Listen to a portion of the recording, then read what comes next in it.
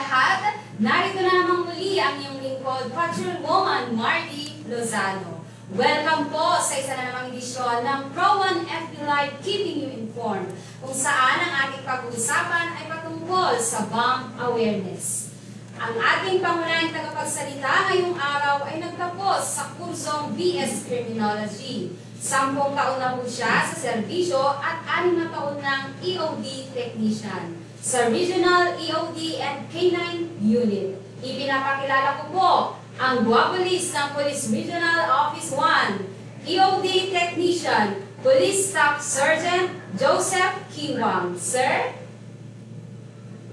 Yes, ma'am. Thank you, Marty, for the introduction. So, ngayong hapon po, pag-uusapan natin ang bigyan natin ng idea or pag-uusapan natin yung bomb awareness. So, first part, pag-aralan muna natin kung ano ang explosives and effects. Ngayon, ang explosives, ito ay isang substance. So, bago natin pag-aralan yung bomb, pag-aralan muna natin yung components niya.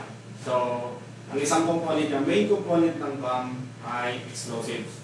So, ito ay isang substance na sensitive na kapag ito ay nainitan, tapos na-introduce siya ng shock, hindi kaya may friction, ito po ay sasabog. So, mayroong dalawang klase ang explosives or types. So, isang klase ay yung low explosives.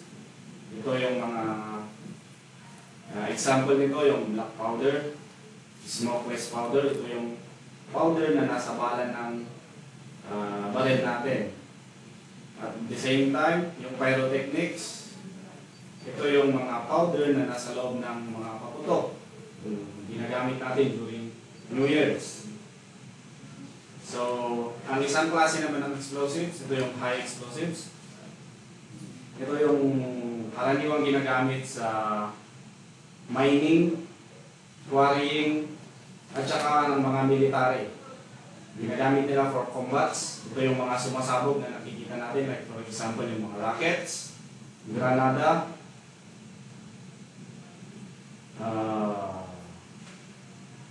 mga ammunitions, kung saan ito ay ginagamit for lalo na sa mga war, ang laban sa mga terorista. So, isang klase ng high explosives, ito yung pinaka-heart and soul ng explosives, yung detonator or blasting cap. Meron din yung detonating cord. Detonating cord. Ito rin yung mga C4, dynamite, mga ammonium nitrate, saka TNT. Now, ano po yung effects ng explosion? So, meron po siyang 4 na effects. Pinakauna is the blast pressure. Ito yung shockwave na tinatawag natin. Tapos, thermal or incendiary, yung apoy.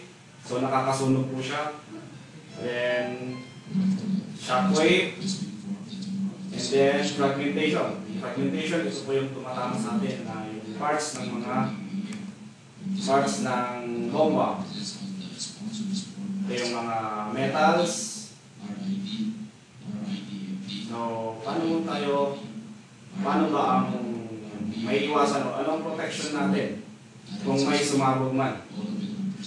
So, pinaka-first na kailangan natin ay magtago. Kailangan tayo magtago sa hard objects o hard cover. Like for example, mga concrete barriers, bato, sa mga building, pwede tayo magtago. Yun ang isang protection natin sa pagsabog. Ang isa, distance. Of course, kailangan malayo tayo dun sa sumasabog, sa mga device na sumabog sa bomba. So, pinaka-importante yung cover natin, yung pagtataguan, at saka yung distansya. Kung mas malayo tayo sa device, the better. Mas safe tayo. ang isang rule kasi doon sa distance, kapag nakikita mo yung bomba, at pag nakikita mo yung bomba, nakikita ka din niya. So, dapat hindi mo siya nakikita. And then, malayo-malayo pa. Okay, so, discuss natin yung military ordnance. Paano ba natin ma-identify kung ano yung mga military ordnance na nakikita natin sa paligid natin. Kasi kahit saan pwede natin makita to kasi napagdaanan natin ang World War II dito sa Pilipinas. So, during World War, maraming military ordnance na hindi sumabog. So, yun yung mga delikado at kailangan natin i-recover para ma-dispose. So, mga types ng military explosive ordnance, ito yung mga projected or thrown munitions tulad ng mga granada, mga rockets. Meron din yung trace munitions, yung mga mines. Pero naban na po ito ng Geneva Convention. Then, drug munitions, ito yung mga malalaking bomba na nare-recover natin lalo sa mga nagpapatay ng building, mga construction sa bridges, sa tabi ng dagat. Marami tayong nare-recover na drug munitions. In layman's term, ito yung tinatawag nilang vintage bombs. And then, mga other underwater munitions. So, ito, yung mga example ng projected explosive ordnance. Ganyan po yung itsura niya. So yung nasa gitna, yung 40 mm, ito yung karaniwang nakakadisgrasya sa mga bata, lalo na po sa Mindanao area. Marami na pong nabiktima dito. So nakikita ng bata, parang ang alam nila ay laruan lang. So inuuwi nila sa bahay, pinupukpok nila, doon sumasabog. So marami na pong nabiktima ng ganyan, na idamay pa pati mga kasambahay niya. So yan pong dapat nating maging matutunan sa mga ganitong bagay. Kung gaano ka-hazard ito, kasi once nakakita tayo ng military ordnance na hindi sumabog, ito po isang hazard. Dangerous po ito sa atin. So ang pinaka-best na gawin natin, report natin sa police, huwag natin galawin, huwag natin hawakan. Kung saan natin nakita, hayaan lang natin doon. And then, report natin sa police na meron tayong nakitang isang ordnance o isang bomba. Sabihin na lang natin bomba. Okay, so ito pang isang klase ng thrown explosives, yung mga granada. Ganito po yung itsura niya. Then, place explosive ordnance, ganyan din po. Meron yung mga na-improvise na PVC, ginagawa ng mga NPA ngayon. So kung nakakita tayo ng gano'n, report po natin kaagad para ma-recover ng kapulisan natin at para ma-dispose kasi delikado din po yan. Yan din po, isang example ng mga place explosive ordnance. Drop explosive ordnance, yung mga discuss natin kanina na malalaki at mabibigat na bomba kung saan ay ito hindi sumabog. So tinawag siyang unexploded ordnance. Napakadelikado po nito. Kaya niyang mawasak ang isang building. Pag na-mishandle po natin ito, so yung mga ibang mga iba na hindi pa alam kung anong itsura ng bomba, ganito po yung itsura niya. Launch explosive ordnance, yung mga rockets, then underwater explosive ordnance. Punta na po tayo sa improvised explosive device. Ito po yung karaniwang sumasabog sa Mindanao area, yung lagi nilang ginagamit o improvise, nag-improvise sila. So, meaning ng improvised explosive device, ito ay modified or in-improvise nila yung isang bagay para mas makontrol nila paano pasabugin ito. Kasi ang plano ng mga terorista ay mag-receive ng mass destruction. So, maraming klase ng IED, yung command initiated na ginagawa nila. Pinaka-common ngayon ay yung command initiated IED. Ginagamitin nila ng cellphone, hindi kaya ay radio, handheld radio. So, ito yung components ng IED. I-gawin natin yung acronym na SPICE. So, S stands for switch. Yung switch, ito yung mga cellphone, ito yung mga radio, timer. Yung P stands for power source or yung battery. I stands for initiator or detonator. Ito yung blasting cap or the heart and soul of explosives. C, ito yung container or yung packaging niya. E, explosive charge. Ito yung pinaka-explosive niya. Explosive charge niya.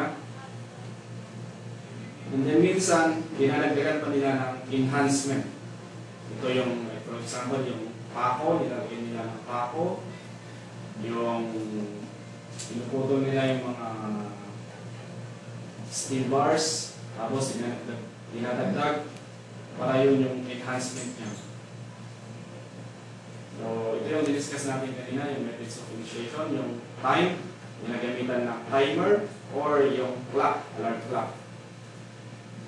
Yung action, victim activated, ina-apply nila ng booby trap system na kung saan kung ito ay ginalaw mo or may tinanggal ka, basta may action na ginawa ka doon siya sa sabog. And then na command, ito yung control nila. So, pwede yung cellphone, handheld radio, or pwede sila gumamit ng blasting machine. Ito yung halos ginagamit ng mga NPA. Okay, so concealment of IEDs. Maraming pwedeng concealment. Pwede yung bag, package, kahit ano na pwedeng pang-contain sa isang device. So yan, example ng IED, steel pipe IED. Lunchbox, pwede rin yung lunchbox, pwede rin po yung libro, mga backpack, ito po yung pinaka-common na ginagamit nila, backpack. So, bomb threat management, daanan lang po natin.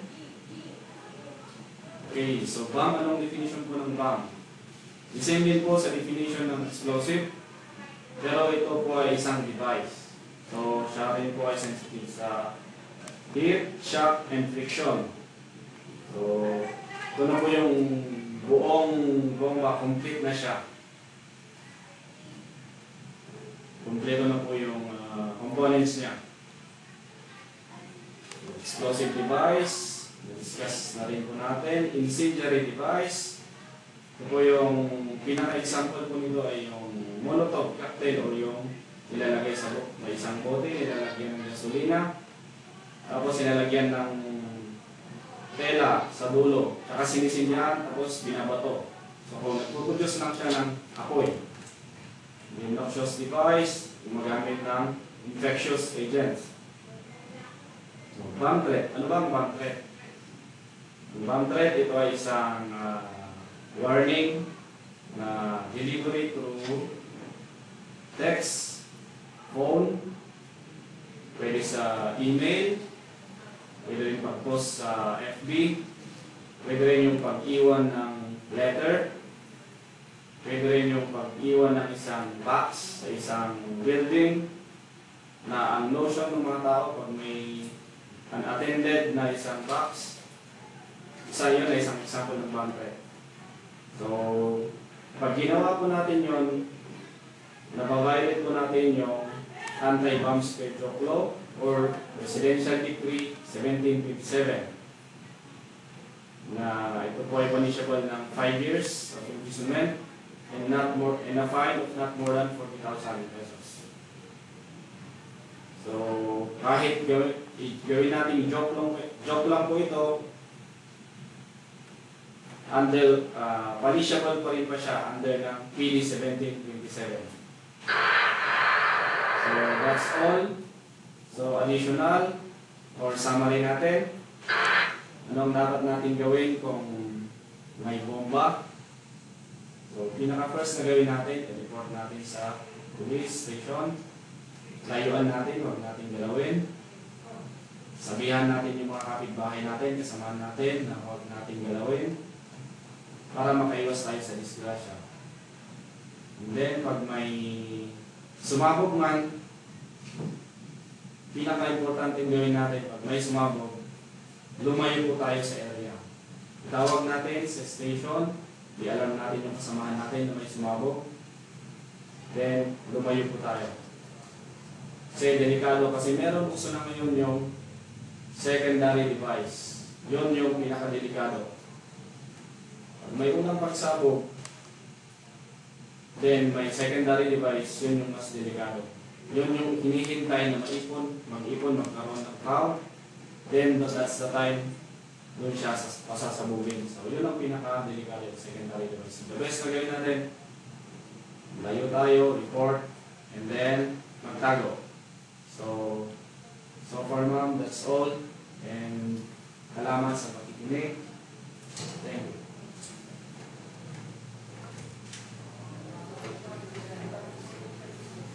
Thank you very much, Sir Joseph, for sharing your insights with us. May mga katanungan lang, sir, ang ating ka-FB Live tungkol sa ating bomb awareness ngayong hapon ito.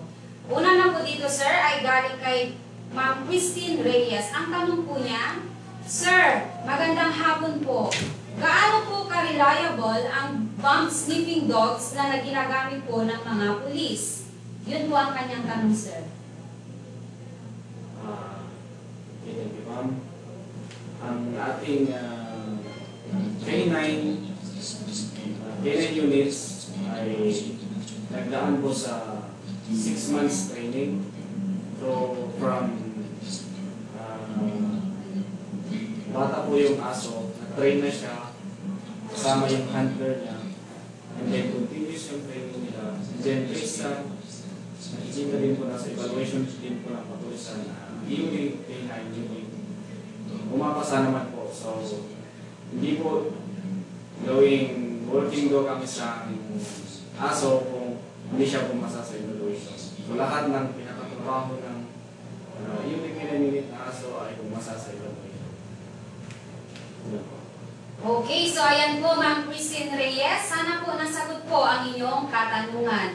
May isa pa pong tanong dito, sir. Ang galing po kay Kowalski Oreng. Ang tanong niya po, saan po dinadala ang mga vintage bomb na nare-recover? Okay, so dito po sa Central Luzon, Region 1, NCR, Region 3, Cordillera Region. So meron po tayong pinaka-centralized disposal site sa Pro Valley, Tarlac. Doon po sa malapit sa Mount Pinatubo. Doon po yung approved na disposal site. Doon lahat ginagawa yung disposal site. Yan po. Okay, so ayun po, Sir Kowalski Oreng. Sana po ay nasagot ang iyong katanungan. At huling katanungan na lamang po ito, sir. Sabi po ni Ernie Tanyo, bakit po bawal mag-joke tungkol sa bomba? May batas ba tungkol doon, sir? Okay. So, ang bomb joke po ay meron po tayong batas na nagpapanish tungkol sa bomb joke law na yan. Yung bomb joke. Yan yung PD 1727. So, kahit po joke lang siya, bawal po yun. So, kasi mag-create po kasi tayo ng panic pag may gano'n. So, pwedeng may interrupt. Like yung, for example, nangyari sa airport. Nag-joke yung isang pasahero, na-interrupt yung flight. So, isa yun po isang example. So, bawal na bawal po ang mag-joke. Okay, so maraming salamat po sir sa inyong mga sagot. So ayan po sir, ermitan nyo. Sana po nasagot po ang inyong katanungan. Okay, so ayan po ang mga katanungan ng ating ka-FB Live. Maraming salamat po sa pakikinig mga ka-FB Live. Naway may napulot na naman tayong aral sa tulong ni Sir Joseph. Again, maraming salamat din po sir sa inyong pag-share ng iyong insights sa atin. Magkita-kita naman po tayo sa susunod na Huwebes sa dating oras para sa bago na namang edisyon ng Pro 1 FB Live Keeping You Informed.